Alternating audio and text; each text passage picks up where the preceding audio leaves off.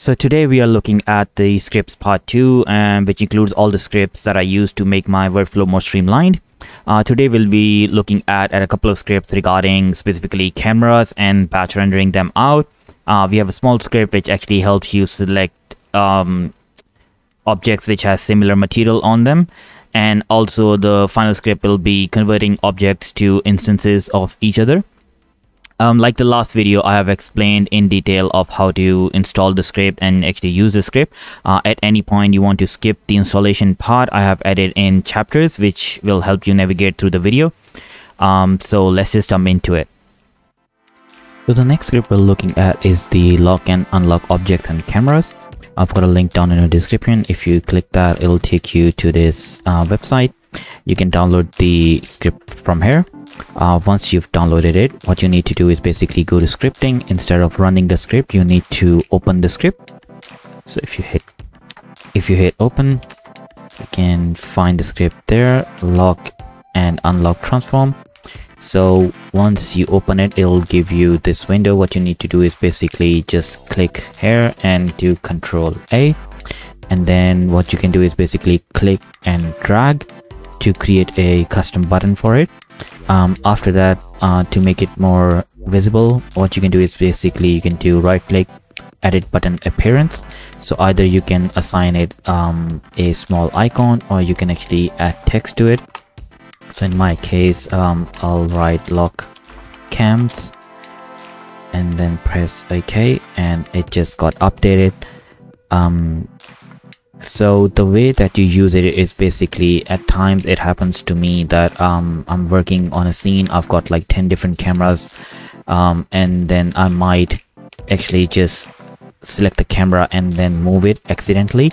So to avoid that, what you can do is basically, once you've set all your cameras up, you can select all your cameras and you can just run this script and select lock. You might get an error at times, but it doesn't matter, it works perfectly fine. Or you can just click that, lock all cameras. What this will do is basically it will lock the camera, so even if you are in the viewport, you won't be able to move it. If I select that camera, it won't let me move. So at any point I do need to change the camera. What I can do is, either if I want to change that camera, I'll select that camera, I'll run the script again, I'll just hit unlock, and now I should be able to move it around. Once again, if the camera angle is selected, I can just hit lock, and that will prevent it from moving anymore.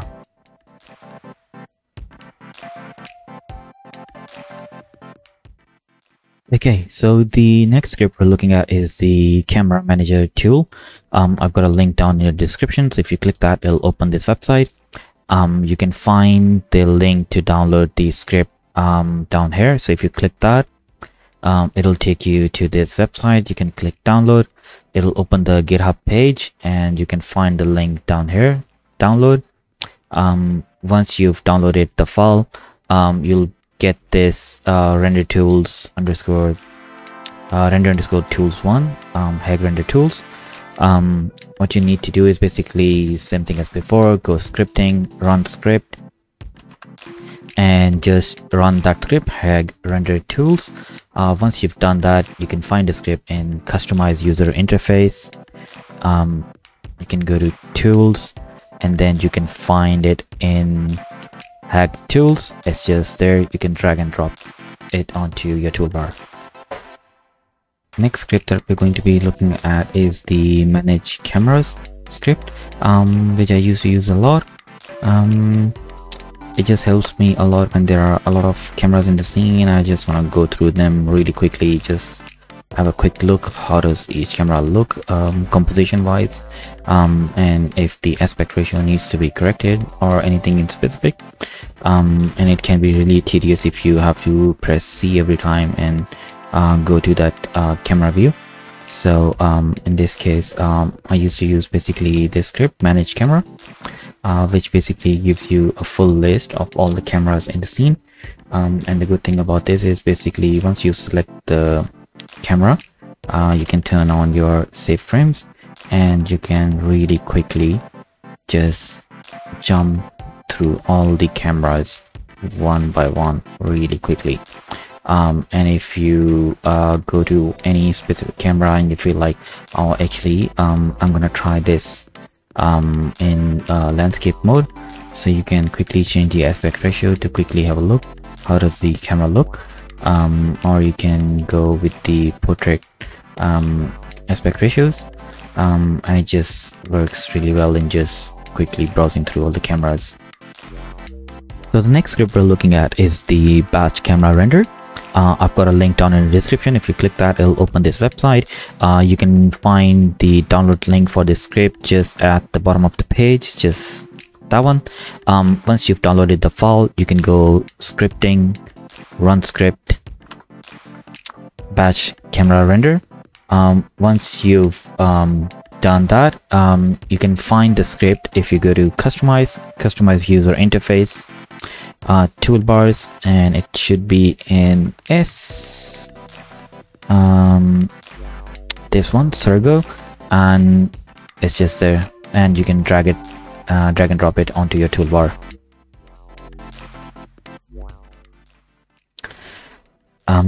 So after that, the other script which helps with batch sending a lot of cameras in the scene, rather than sending them off one by one, or even using the 3 Max's inbuilt batch render system. I use this script which is called batch camera render. Once you start the script, it'll basically give you a full list of all the cameras in the scene, and you can see all the properties of each camera very clearly defined, like what frames is that camera supposed to be rendering, what resolution, what's the aspect ratio, path, or anything. Basically it's a long list. So if you wanna do some quick renders, or even for the final output, you can do is basically either you can set each camera's resolution separately. If you set up cameras which some of them are in 0.7 ratio, which is a portrait ratio, or in 1.5, so you can set that, or select multiple cameras and just say actually these ones are in portrait format, so you can lock these, and all these ones are in landscape.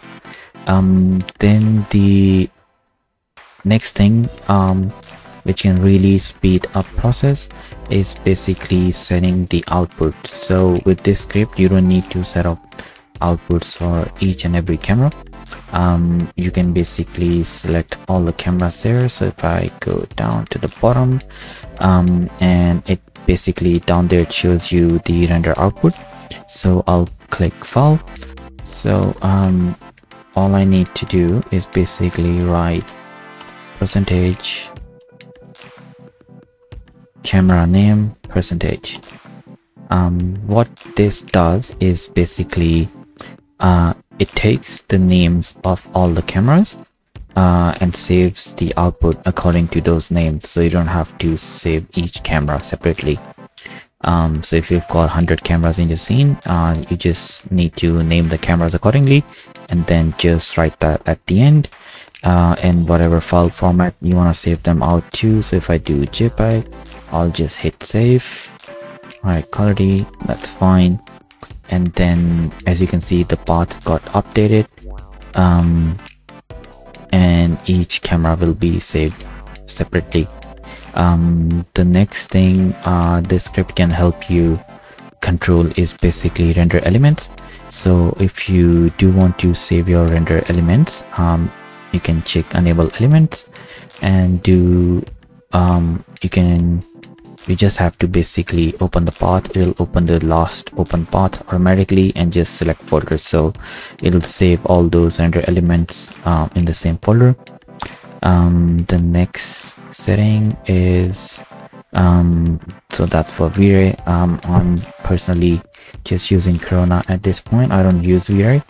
But if any of you guys have any questions regarding V-Ray, let me know. If you do know how to use state sets, you can select for each camera here. So if you have defined any state set and if you want to use it, you can select them here. If you want to preload any scripts or any specific thing that you have in your workflow, you can load them here. So that's divided by, it'll either run it before sending off each render, before starting on the job, or after each camera accordingly.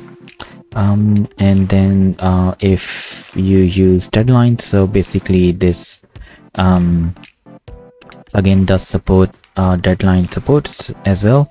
So if you've checked that and you've got your deadline set up, you can basically just do these steps and then just hit render, and it'll send all those renders to deadline. Okay, so the next script we're looking at is the select by material.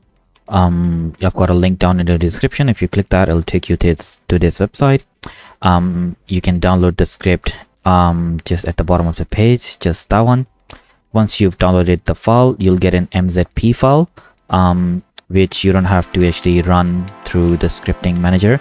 What you need to do is basically just drag and drop the file onto 3ds Studio Max's viewport, and it'll take a couple of seconds and it'll basically just install the script.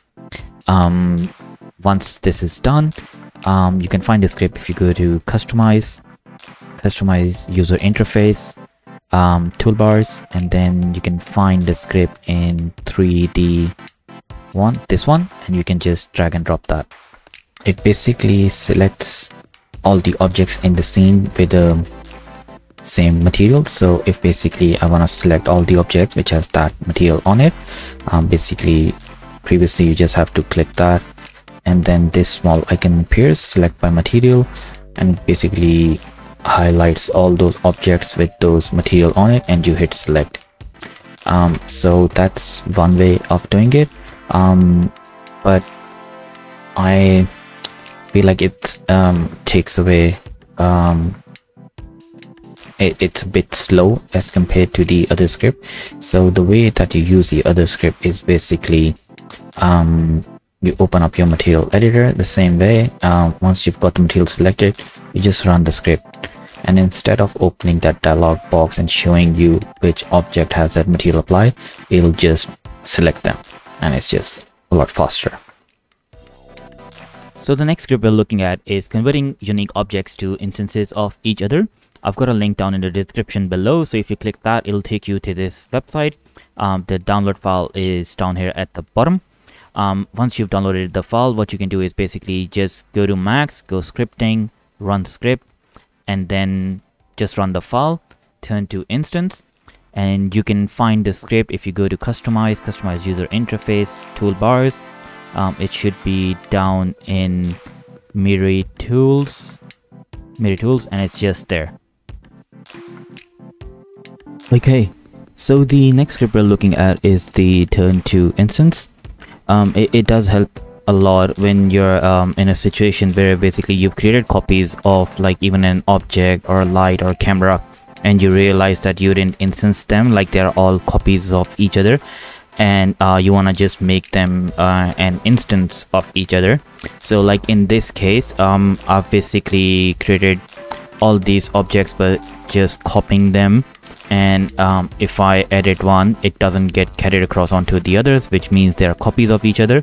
So what I need to do is basically just select them all, run the script, and then basically I need to select the base object which I want the others to inherit the properties of. So in this case, if I click this one, so now they are all instances of each other. So if I edit this one, you can see all of them are being edited.